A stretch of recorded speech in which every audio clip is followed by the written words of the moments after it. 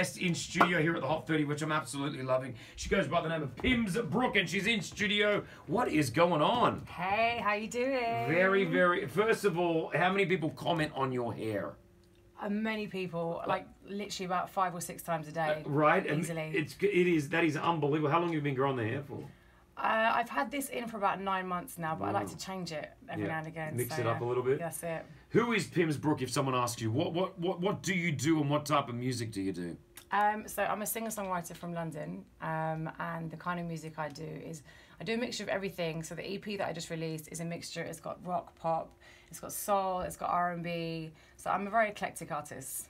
Do you have any, I don't know, I guess artists that you look up to or you aspire to be? I like all the big divas. So I'm a big Etta James fan. I love Aretha Franklin, Sade, Amy Winehouse, Christina Aguilera, like all the big divas. Big voices. Yeah. And how long have you been singing for? How long has that been in your body that you knew, hey, I'm going to be a singer-songwriter? I started singing when I was 12 because when I was a kid I used to write journals, and then I progressed into like lyrics and poems.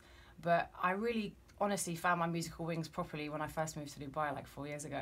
Wow, so it was kind of like that was when it really kicked in, and I was like, this is when I want to start actually singing professionally. So it really started here. So. Is it a hard, what would you do, aspiring singers across the Middle East, no matter if they're in the UAE or Oman or Egypt, what would you advise? What advice, you've been doing it since the age of 12 now, is there any advice that you would give them?